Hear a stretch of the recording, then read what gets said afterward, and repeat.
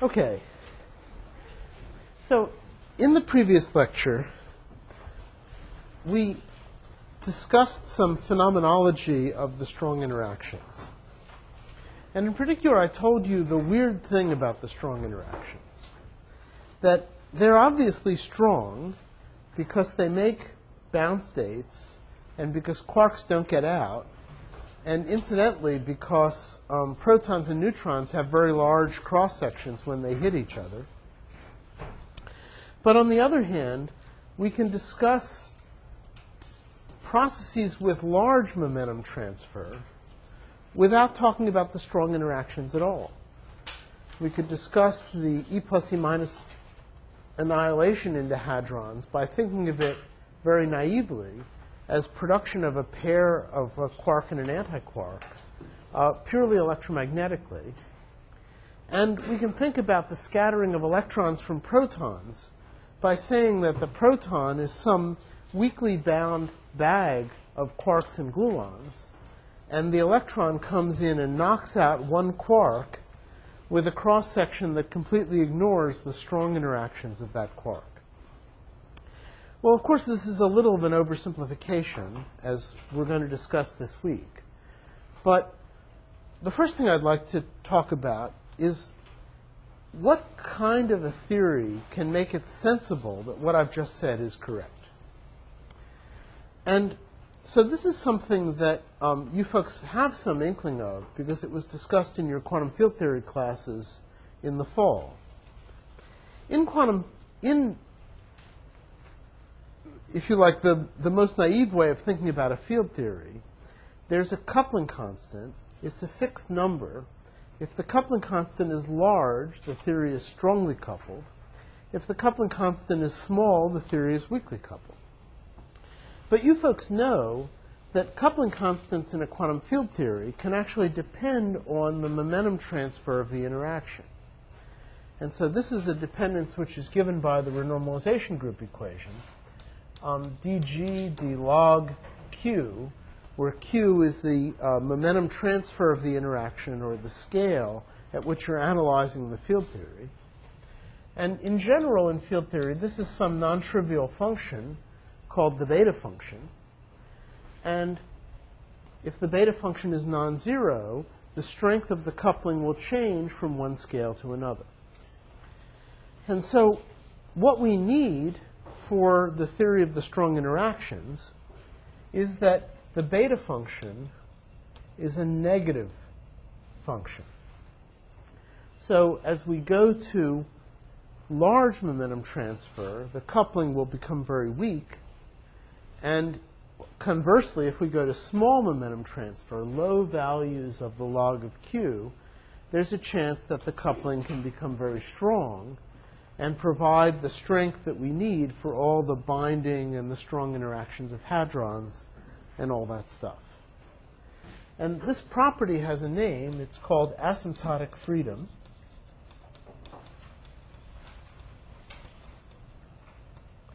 And most surprisingly, this is actually a property of the strong interactions, or at least of a particular theory of the strong interactions that I'm going to argue to this week is really the correct theory. So what I'd like to do today is to talk a little about these notions of the scale dependence of coupling constants.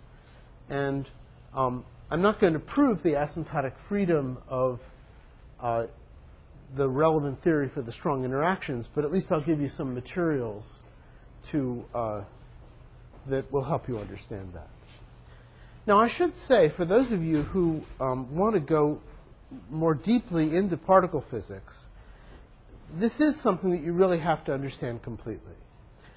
In the notes, you'll find actually a complete derivation of the leading term in the beta function for Young-Mills theory, which will be the basic object of study here. Last year, I tried to actually do this whole derivation on the blackboard. It took 2 lectures, and it practically killed the whole class. But it's all in the notes, so those of you who are interested can study it. What I'd like to do today is to explain how to calculate the beta function in quantum electrodynamics, which is not an asymptotically free theory, a little about Yang-Mills theory, which will be our main theory of interest for the rest of the week. And then I'll give you the answer in Yang-Mills theory and explain a little about what's different between Yang-Mills theory and electrodynamics. And as I say, for those of you who would like to see the complete derivation, it's all in the notes. And so if you can't understand what's in the notes, come and ask me about it. OK. So a lot more people have showed up. Are there any questions I should address before I start on this new material?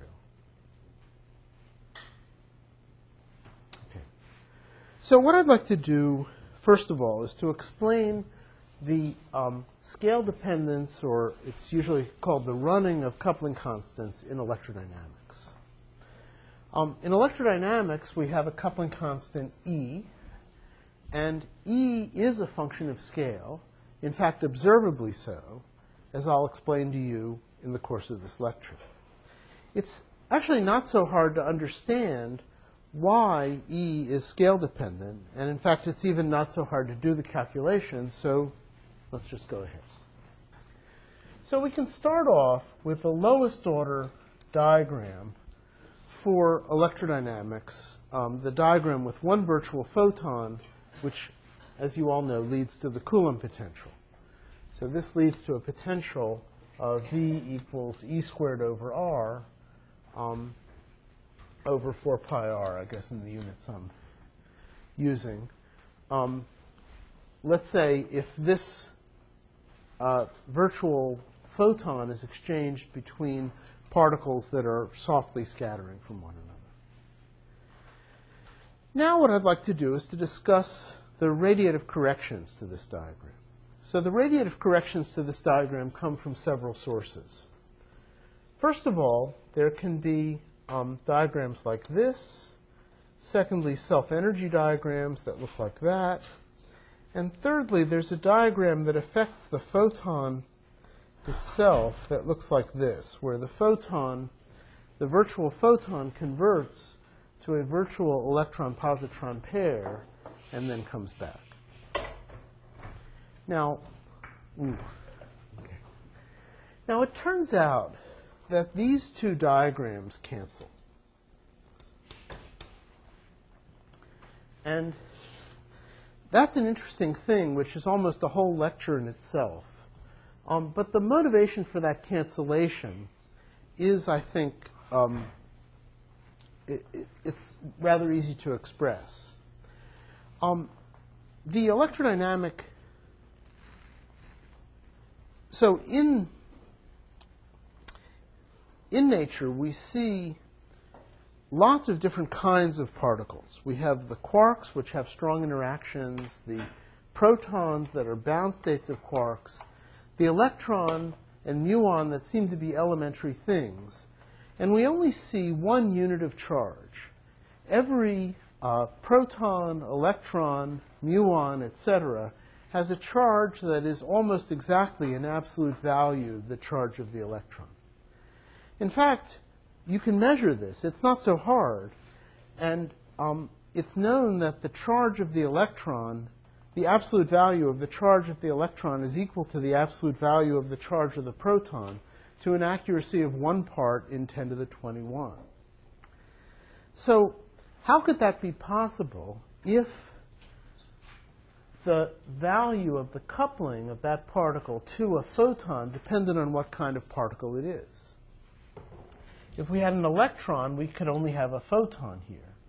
If we had quarks, or maybe protons, if let's say we had a proton, we could have a pion here and other kinds of complicated strong interactions.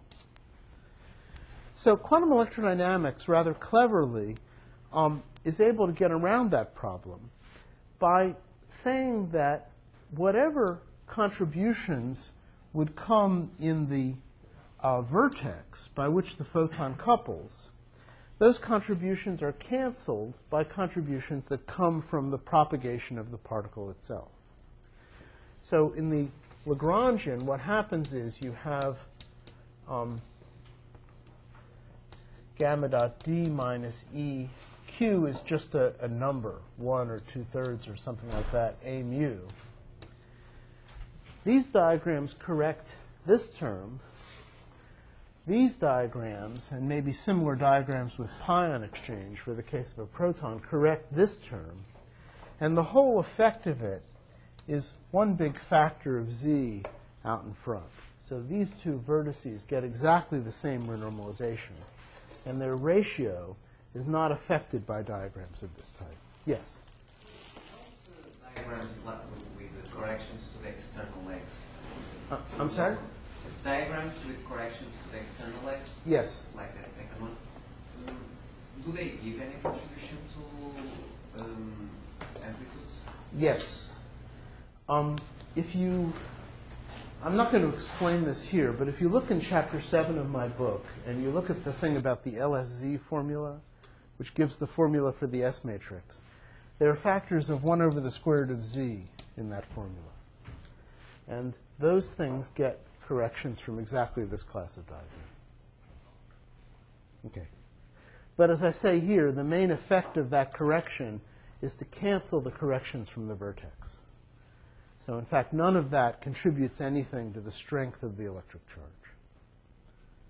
So the only diagrams that actually contribute to the strength of the electric charge, oh, and maybe I should say, this goes under the name of the Ward identity, which follows from current conservation. And once again, if you go to some book in quantum field theory, you'll see a proof of the Ward identity and a proof of this cancellation.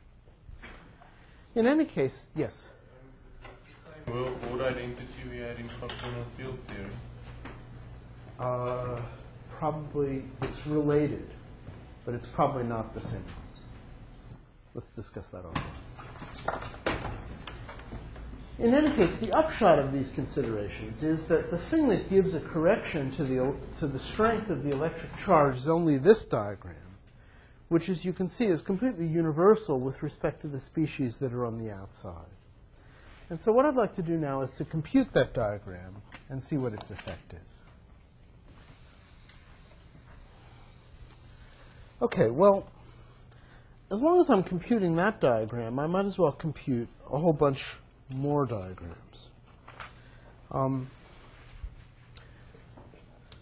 If I have the electron, the photon propagator, I could have one insertion of this diagram is called vacuum polarization. One insertion of the vacuum polarization diagram. I could also have two insertions of the vacuum polarization diagram, or in fact as many as I want. I could also consider more complicated diagrams like this one, or this one, let's say, or even diagrams where these guys have vacuum polarization corrections. I think what happens is that it's useful to sum up this series, and then let me just give a name to this amplitude. So this is the one-particle irreducible vacuum polarization diagram. And I'm going to give that the name I pi mu nu of Q. It has two vector indices because there are two photons coming out of it. Then, when I consider these diagrams, I'm just going to add some small corrections to pi mu nu of Q. So that's not going to significantly affect the answer that I'm going to get when I include these diagrams and the whole series of diagrams that result from them. Okay, so if I neglect those things, then I can sum up the series in the top line. It's something like minus I over Q squared times G mu nu plus a minus I over Q squared and I pi mu nu of Q, and then another minus I over Q squared for this diagram. For the next diagram, minus I over Q squared I pi lambda sigma of Q, and another minus I over Q squared. It's a geometric series, and it all sums up to let's just say that, for simplicity, that this had the structure G mu nu. It doesn't, but let me just say that for simplicity. Then everything would be G mu nu's, and the whole thing would sum up to minus I over Q squared times G mu nu times 1 over 1 minus pi of Q squared. And that would be extremely simple. Yes? Cross out the terms with more than one, with more That's variables, but you aren't actually ignoring them. You're just putting all. Yeah, I'm not going to compute those diagrams today. If I wanted to include them, I'd include them in pi. And then I'll get this answer. And then, let's see. If I now have the Coulomb interaction, that has an E squared in front of this. But pi at least also has an E squared. So all the E squareds at the end will come out. The Coulomb potential then will be something like this: E squared over Q squared times 1 over 1 minus pi of Q squared. And then this correction will then affect the strength of the Coulomb interaction. Now, clearly I was very sloppy here in where the vector indices go. And I'd like to be a little more careful about that because it's actually something of an important point. If you think about the structure of this vacuum polarization amplitude, it actually has a quite distinct structure. Because if you take one of these photons and you pull it out of the diagram, what you always find is an electromagnetic current, J mu. It's a current matrix element. The electromagnetic current is conserved. D mu J mu equals 0. The Fourier transform of that expression is Q mu J mu of Q is equal to 0. And so this object, it turns out, must satisfy, to be consistent with current conservation, that Q mu annihilates it when dotted into either vertex. And so then it's a function of the 4-vector Q, but Q mu on it is 0. So necessarily it actually has the following form: I G mu nu Q squared, I Q squared G mu nu minus Q mu Q nu times the scalar function pi of 0. And, I'm sorry. I should have included that here.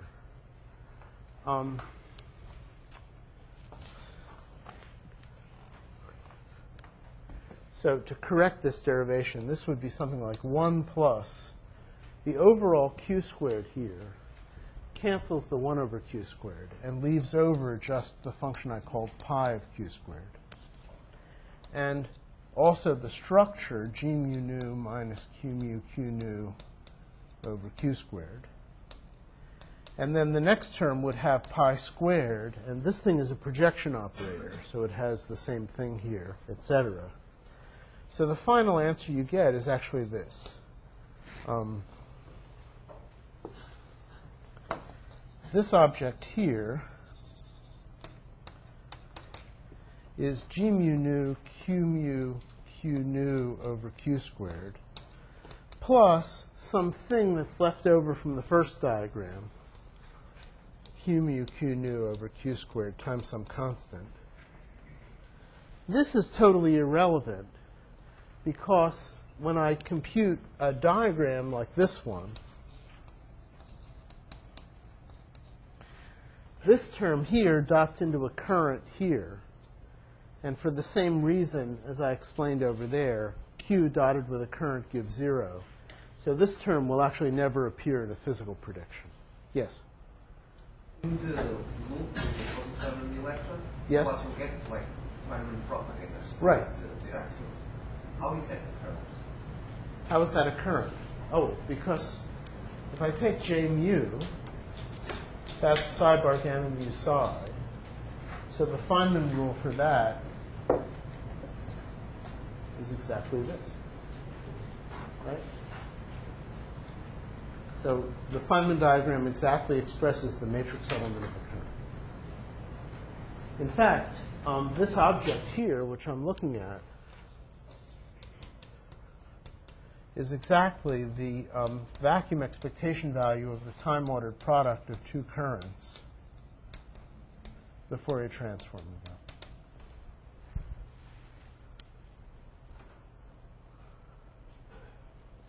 Okay. More questions? Yes? Sorry.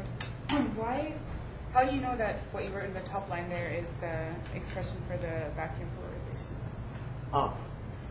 So the argument is the following. Whatever it is, it's a function of Q, which carries two vector indices. So what Lorentz structures can it have? It's Lorentz invariant. So it can only be a function of G mu nu or Q mu Q nu. Those are the only Lorentz structures available. Further, this object has to satisfy the property that if I dot Q mu with it, then I have to get 0. So that tells me the relative coefficients. So Q mu dotted into that being 0 is the expression of current conservation. Yes? Can I pi K squared still given pi 0? This? Oh, absolutely. So that's a scalar function of Q squared. And so now when I plug that into here, I get this expression. And now when I work out the Coulomb potential is E squared over Q squared times 1 minus pi of Q squared. Now, if you like, let's say that this has a slow dependence on Q squared. So it depends only roughly on what scale I'm doing the experiment at. Then, if I have low energy scattering, I can write this as E0 squared divided by Q squared, where E0 squared is E squared divided by 1 minus pi of 0. If I have high energy scattering, I could write V approximately E squared of Q divided by Q squared, where E squared of Q is E squared over 1 minus pi of capital Q squared. If these two things are very different from one another, then what I find is that the value of the electric charge that I observe at high energy is very different from the value of the electric charge I observe at low energy. Now, which one of these is the value of the electric charge? Well, I claim it's this one. So alpha is equal to E0 squared divided by 4 pi is equal to 1 over 137. This E here, we could call the bare charge, the charge in the Lagrangian. And in principle, we're going to calculate pi in a moment. There could be a big difference between the bare charge and the value of the charge at low energy. If I go to high energy, if this is different from this, I'll find a different value of the charge. And indeed, if you do electron-positron scattering at 30 GeV in the center of mass, you can measure the value of alpha that applies to that situation. It turns out to be 1 over 130, not 1 over 137. So it seems that I need to do now is I need to compute this function pi and show you exactly what it looks like. And then we'll have a very good understanding of how the electric charge changes as you go from one energy scale to another. OK? So with that introduction, I'm going to erase all this stuff and do a Feynman diagram calculation. So does anyone have any problems at this stage? Yes?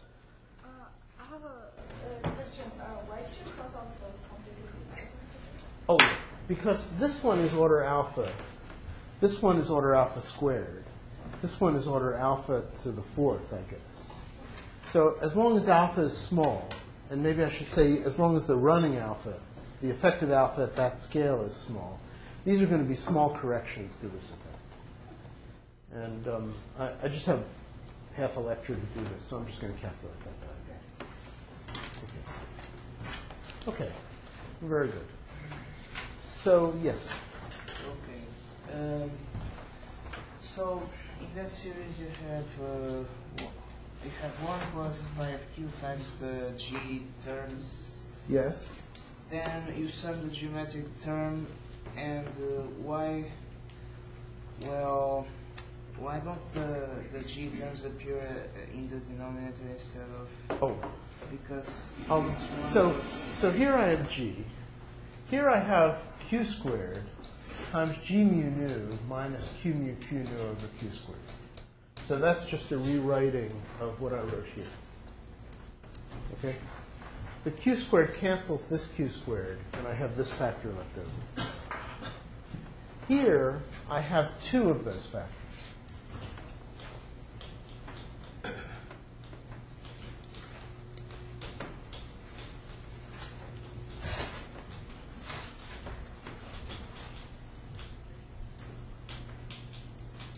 But this factor is a projection operator. Its square is equal to itself. And it's going to keep happening. And so I'll just pull that out in front. And then I get pi squared times the same projection operator, etc. And finally, it all sums up into this one. Okay? Good.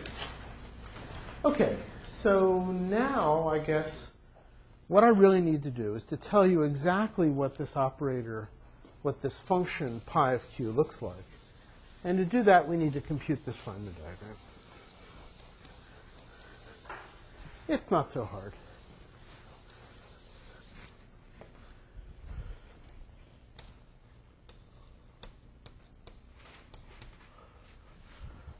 Let me just get my notation squared with what's in my notes.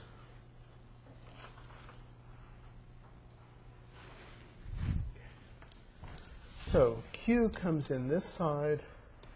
This is k plus q. This is k. This is mu. This is nu. The value of this diagram has an integral d4k.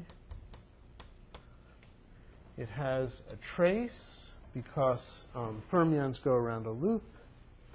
It has, if we start from here, let's say, gamma mu I k slash plus m over k squared minus m squared. Gamma nu I k plus q plus m over k squared minus m squared, k plus q, rather, squared minus m squared. It has that trace.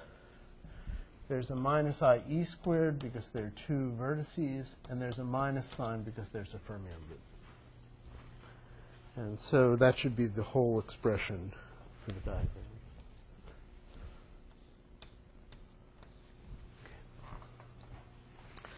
Very good. So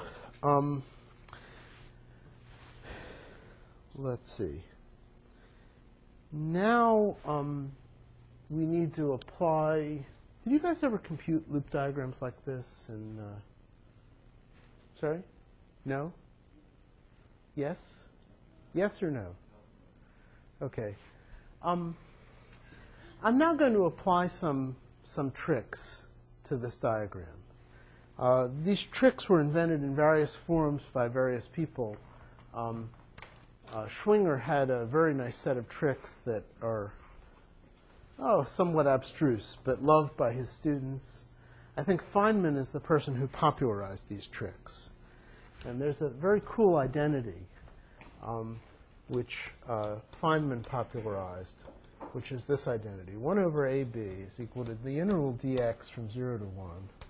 1 over xa plus 1 minus x times b squared.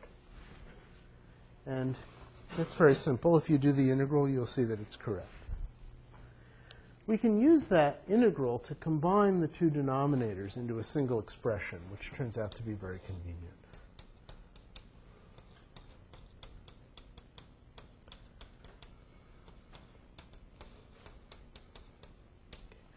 So I'm going to multiply this guy here by x, this guy here by 1 minus x, just the other way around from the way I wrote it here. And then we'll get the following expression. X times k plus q squared plus 1 minus x times k squared minus m squared gets an x plus 1 minus x, which is 1, and the whole thing squared. Then we can write k squared. That has a coefficient of 1. The cross term here is 2k dot q, and that has only an x in front of it. The next term is xq squared, and then minus m squared. And now there's a very nice thing you can do. We can make this integral rotationally symmetric by defining a new variable k is equal to k plus xq.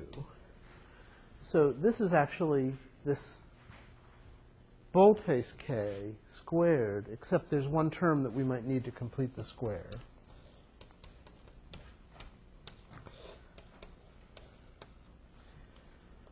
Minus plus xq squared. And if I complete the square, I need to supply a term x squared q squared, so I should subtract that off, minus m squared. Okay. Very good. Okay.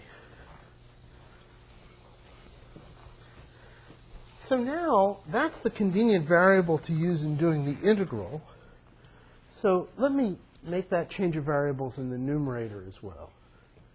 So now I find that our diagram is there are 1, 2, 3, 4 factors of I. So overall, there's a minus e squared, the integral d4k. Actually, k is just a shift of k. So let me write it in terms of the new variable. There's an integral dx.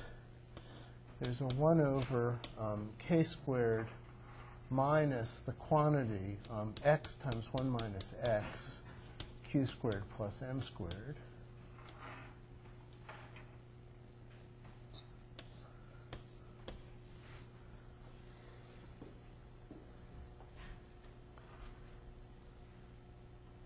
Oh, sorry, minus there. And in the numerator, I have the trace of various terms. Gamma mu k minus xq, gamma nu k plus 1 minus xq, plus m, plus m. So far, so good? So all I did was to take the numerator here, and I plugged in this change of variables. Okay. So now, now I have to do the trace. And when I do the trace, I'm going to get various kinds of factors. I'm going to get factors from g mu nu. For example, the trace of gamma mu m, gamma nu m is g mu nu times 4m squared. When I have a structure like this, gamma nu k, these is really k slash, I'm going to get some terms with k squared g mu nu, and I'm going to get other terms with k mu k nu. But then if I do a Lorentz invariant integration, these are all going to turn into things of the structure of g mu nu. And there's only one term that actually gives something different, which is the term with two q's.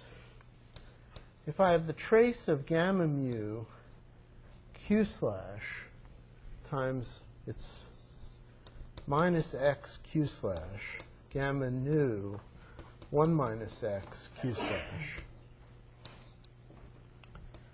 That term has a term minus x times 1 minus x times 4 from when you do the trace times 2, because there are two ways to do it, q mu q nu.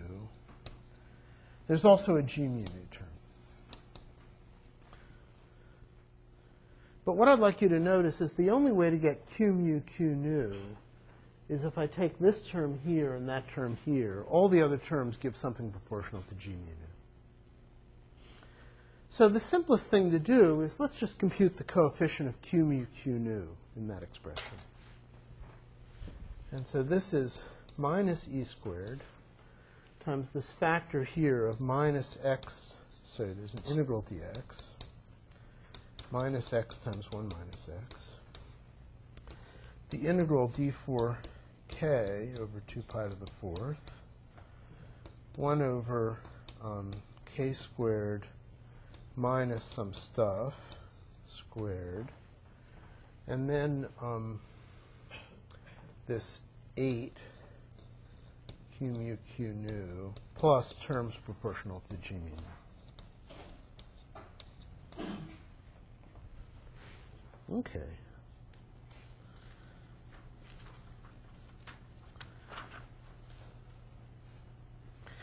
Okay.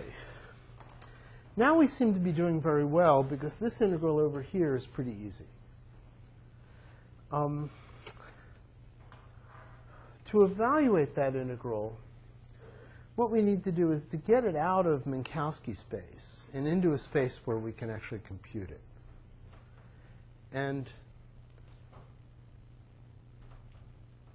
is this something that you guys talked about last term when you did quantum field theory? Yes? Callum says yes, but other people are shaking their heads. Yeah. Oh, okay. Very good. So you know that you evaluate this expression using a Wick rotation.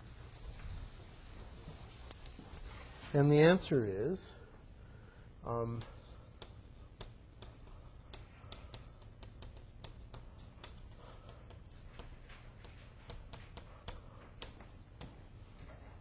there's a factor of I from the measure when you do a Wick rotation. There's a 1 over 4 pi squared.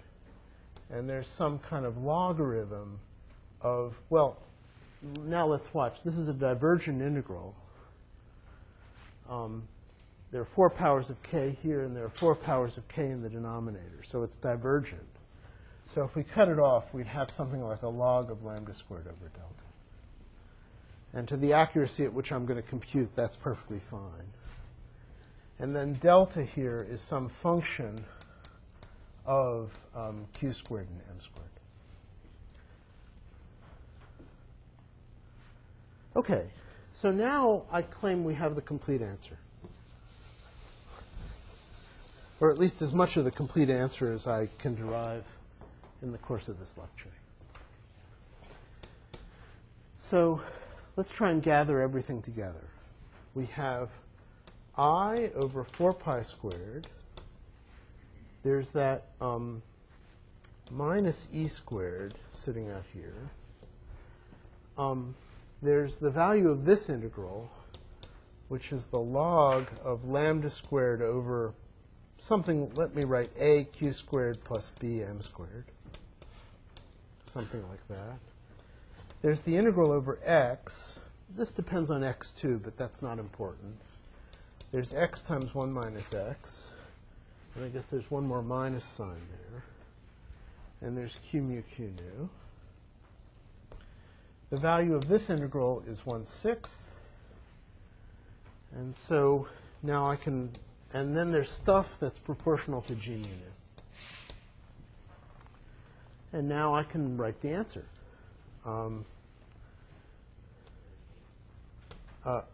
There's an 8. Yes. Okay. So 8/6 is 4/3. We have e squared over 4 pi squared, 8/6 q q mu q nu, probably it would be good if I just use the top line to just supply the g mu nu term correctly. There's another minus sign that cancels this one. And there's a log of lambda squared over something like that. But I might as well just write lambda squared over q squared. I'm only going to look at the slow logarithmic dependence of this quantity anyway. And I think that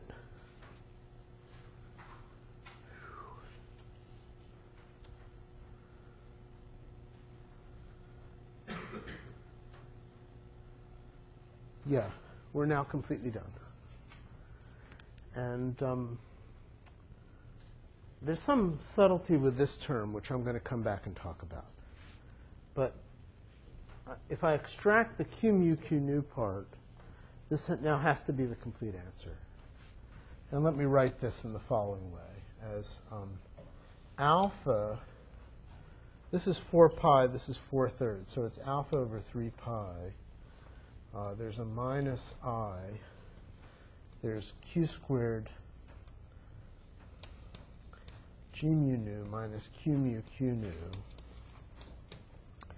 And then there's a log, and I'm going to get rid of that minus sign by writing this as the log of q squared over lambda squared. And if q squared is of order m squared, q squared gets replaced by m squared there.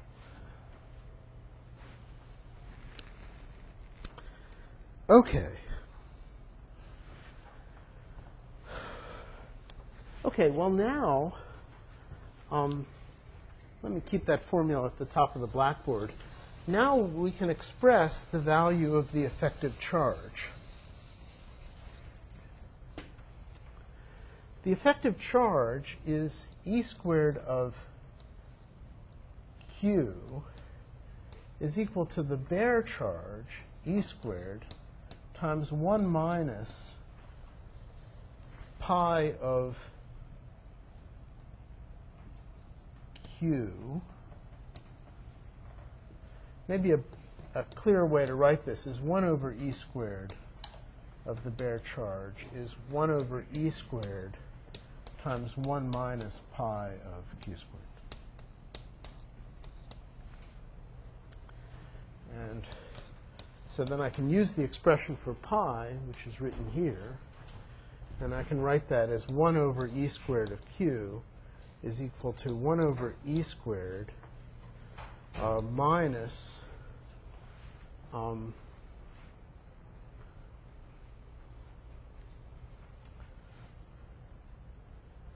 maybe it would be good if I just wrote this as 1 over alpha of Q. So that's 4 pi over E squared. That's a more convenient unit to use. Is 1 over alpha bare minus, let's cancel the alpha there, 1 over 3 pi times the log of Q squared or M squared divided by lambda squared. Okay. Well, now we're doing truly excellently, because now, to at least the first approximation in quantum electrodynamics, we found the scale dependence of the electric charge, or alpha, over a range of scales. What you see is that as Q squared or M squared, so lambda is some enormous scale, it's the cutoff. This quantity here is negative.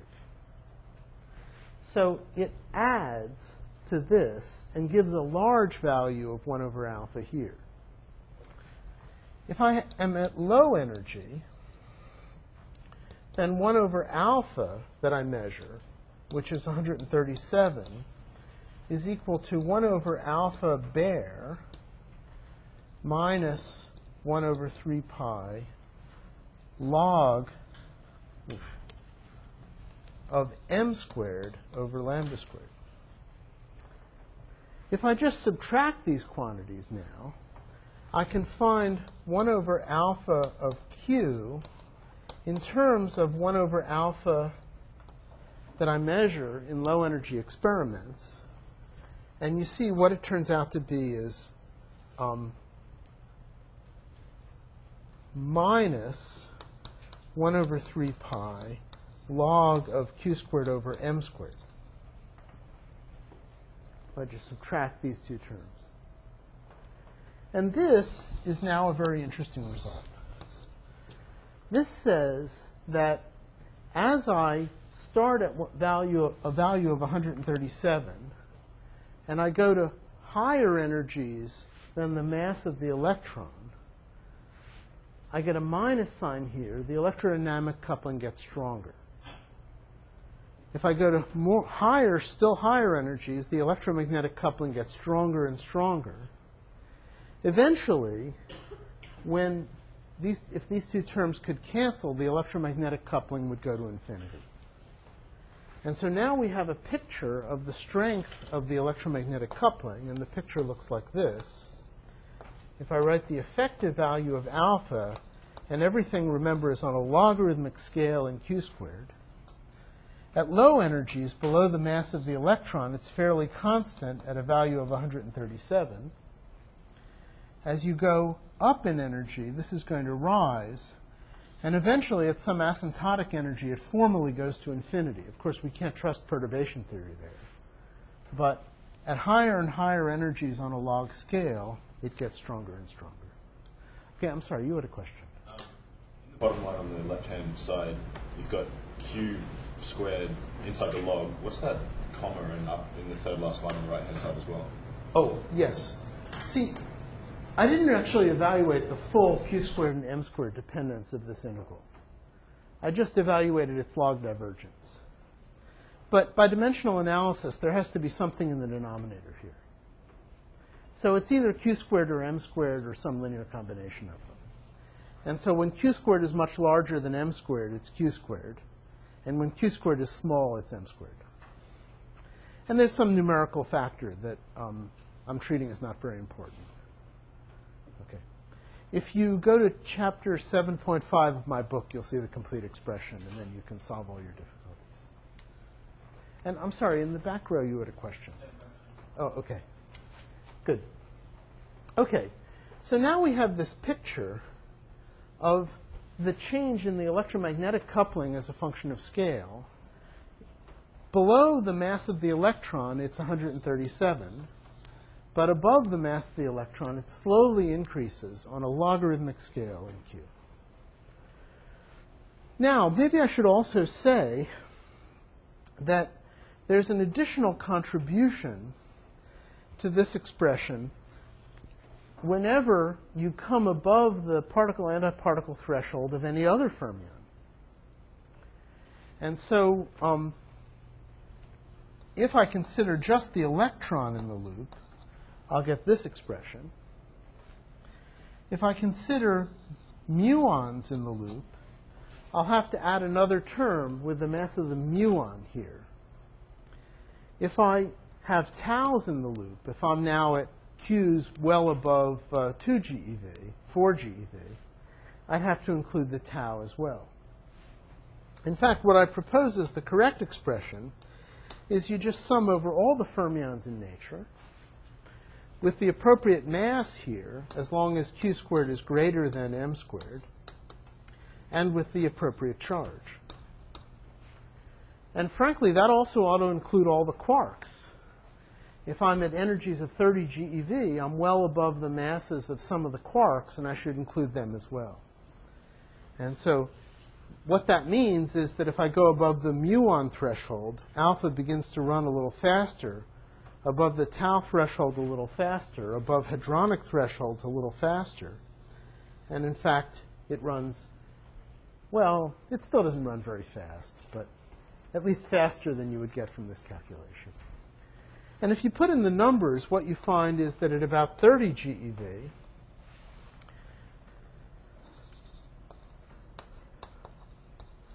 this number is about 1 over 130. At 100 GeV, the number is 1 over 129. Please remember that number, because it's going to come up in next week's discussion. So at the mass of the Z boson, for example, the effective value of alpha is 1 over 129.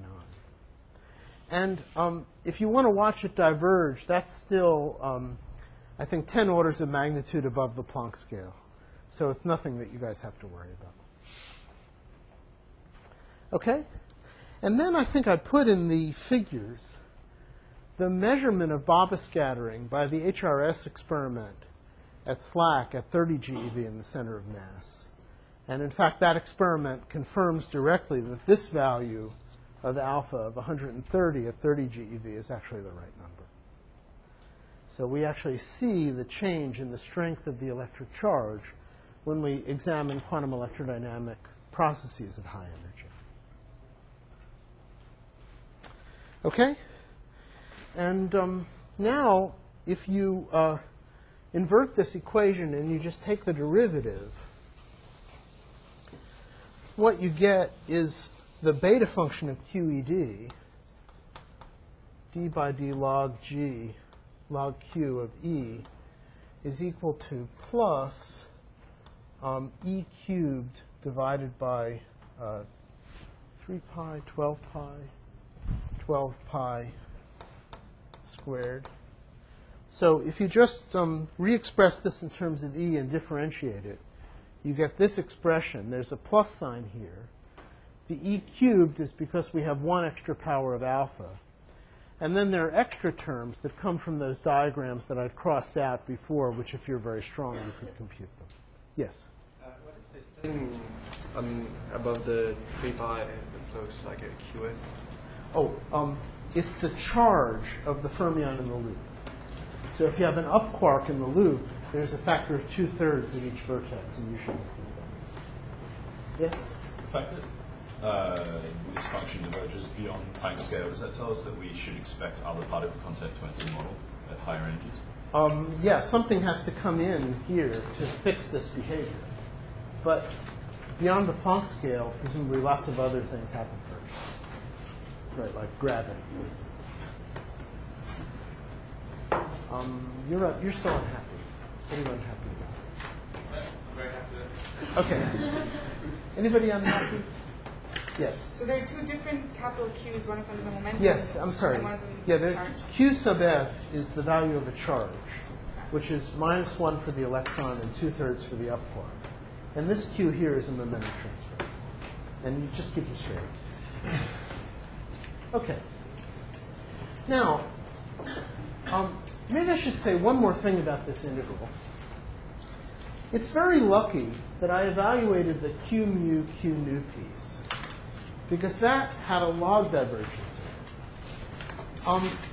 The piece proportional to G mu nu has somewhat worse behavior. Remember I told you that when you evaluate the trace, you're going to get some terms that are of the form k mu k nu, and then the denominator is k squared squared. So you can see that this expression here is not log divergent. It's actually quadratically divergent.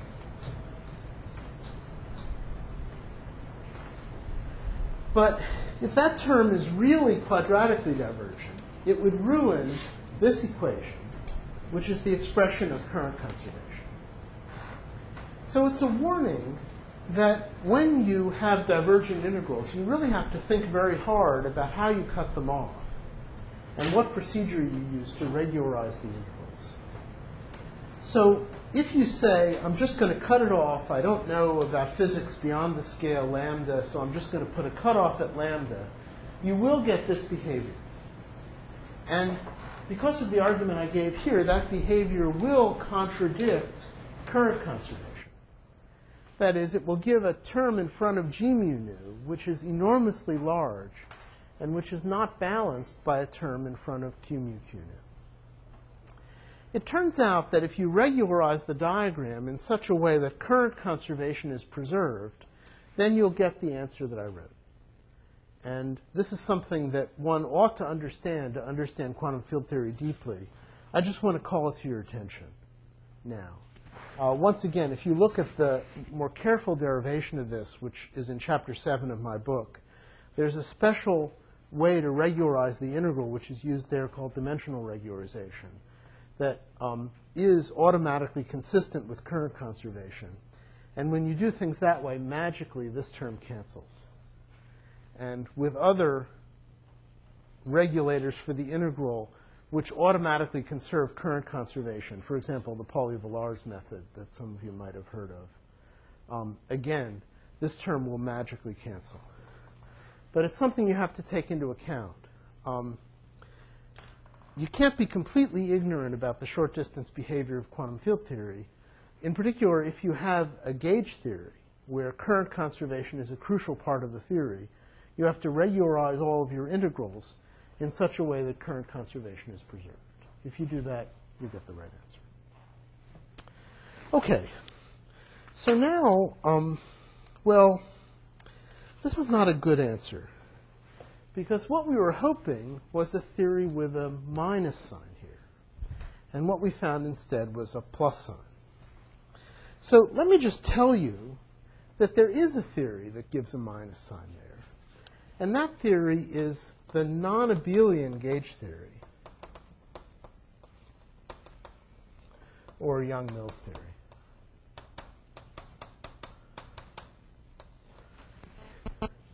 So you folks all know what Young-Mills theory is, right? That was included in your quantum field theory course. So for electrodynamics, you have the Lagrangian 1 over 4 f mu nu squared, where f mu nu is d mu a mu minus d nu a mu. For Young-Mills theory, you generalize this in the following way. Electrodynamics is based on the group U1, the group of phase rotations on rotations of a circle. For Young-Mills theory, you take some larger group, like SU2, a non-abelian group. You again write the Lagrangian as 1/4 f mu nu squared, but now you have a vector field and an F, a field strength, for every generator of the group. For example, if the group is SU2, the group of rotations in 3 dimensions, you'll have 3 vector fields, one for rotations about the x-axis, one for rotations about the y-axis, and one for rotations about the z-axis. There's also an extra term in the field strength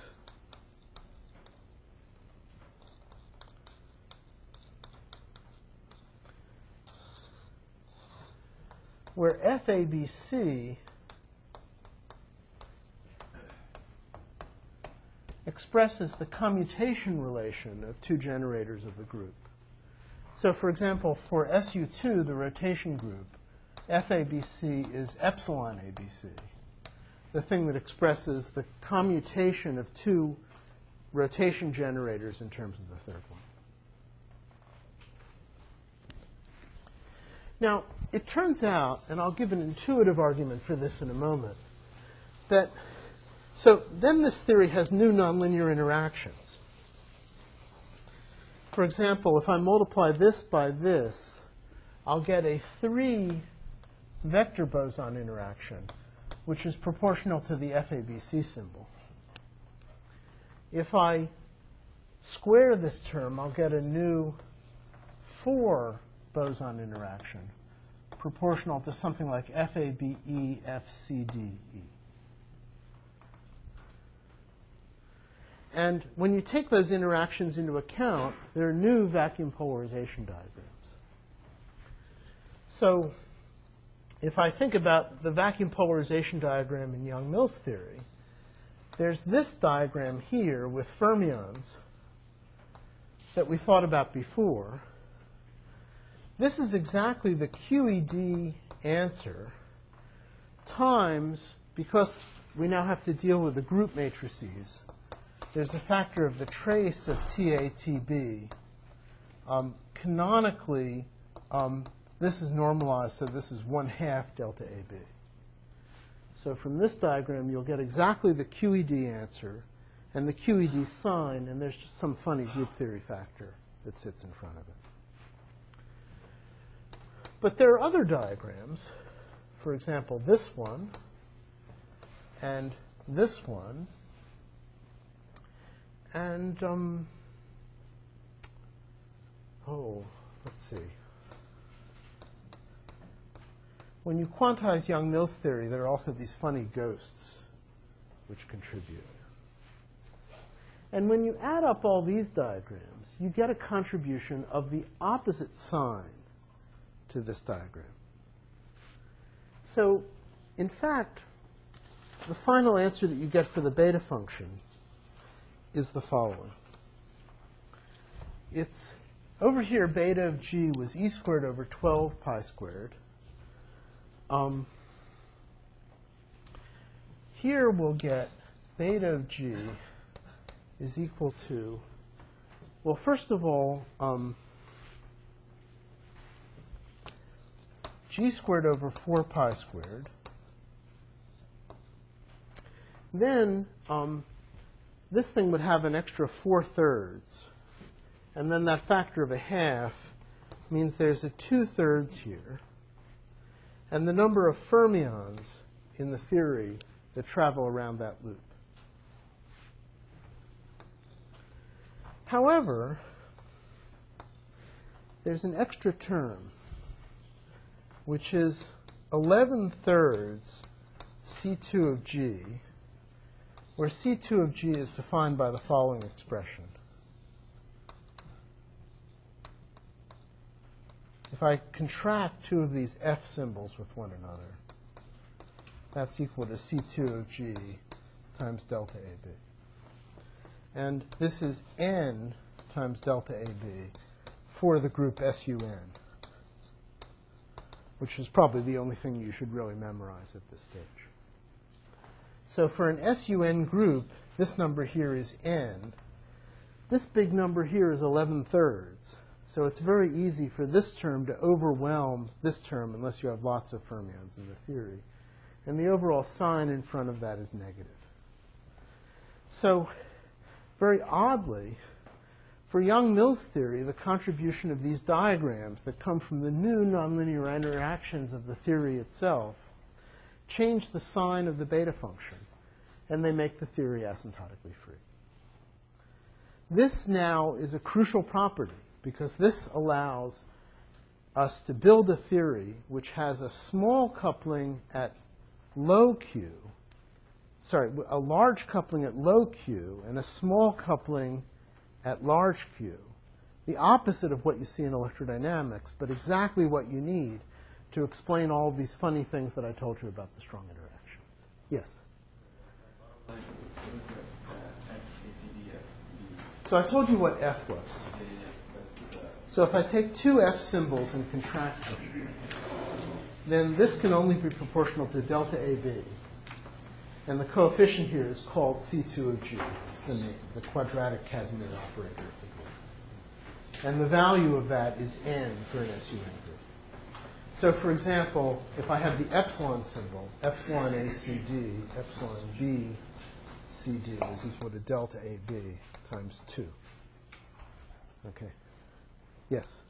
So what exactly, you said NF is the number of fermions going around in the loop? Yes, in this loop.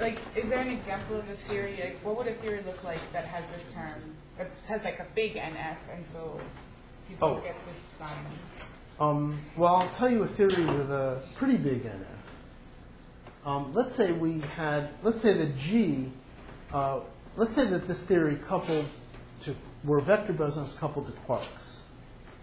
Okay, then NF would be the number of different flavors of quark. Okay. And there are 6. So in reality, you need a number here like 5 or 6. But it turns out that for the theory I'll describe to you, that's nowhere near large enough to turn around the sign of this one. So now, maybe if John will let me run overtime for another 5 minutes, I'd like to give you a description of why the sign changes in Young-Mills theory. So this is a very hand-waving qualitative argument. But nevertheless, I like this argument very much, and maybe I hope you do too. So what's different about non-abelian theories, Young-Mills theory, from electrodynamics? So one way of expressing it is the following.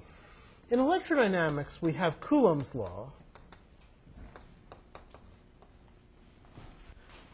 And we have the phenomenon we have Coulomb's law, which tells me that if I put a positive charge into the vacuum, then electric field spreads out from that.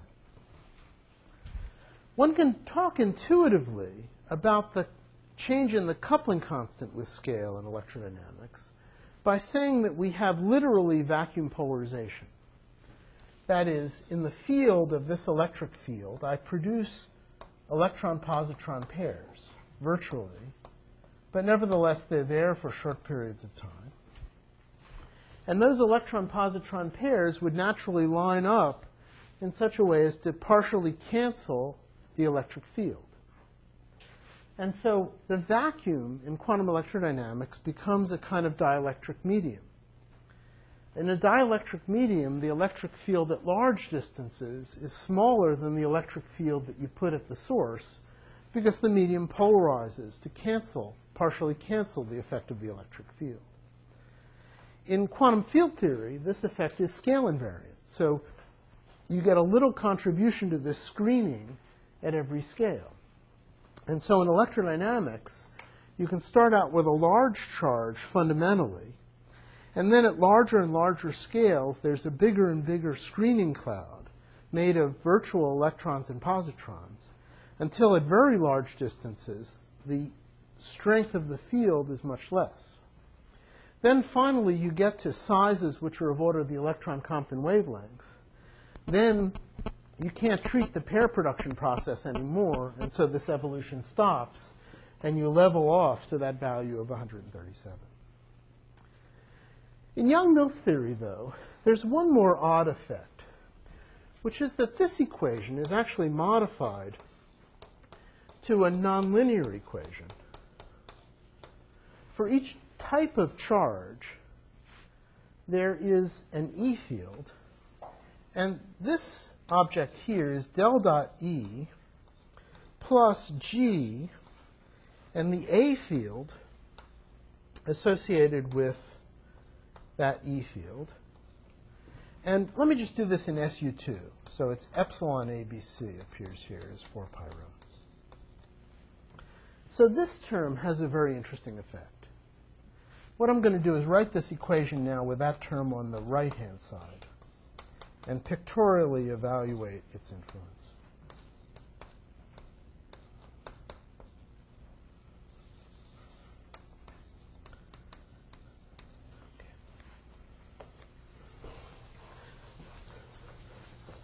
Okay. So we start out with a charge of type 1. And that type 1 charge has an electric field that goes out through all of space. Now, let's say that over here, by a vacuum fluctuation, there's some A field of type 2.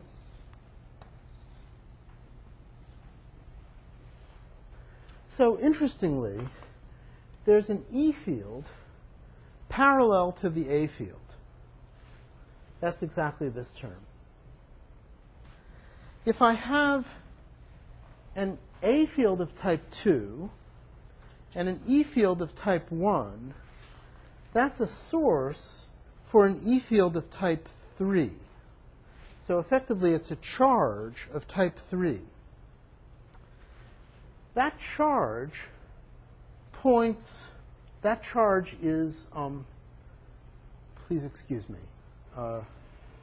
epsilon 3, 2, 1 is negative. That cancels the negative sign. So there's a positive charge here. And, no, sorry. That's good. I've just gotten a little confused. There's a positive charge in this region of type 3. Now, that charge has its own E field.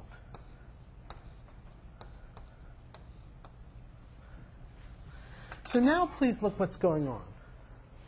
Up here, there's an A field of type 2 an E field of type 3, that generates from this, using this term in second order, a charge of type 1.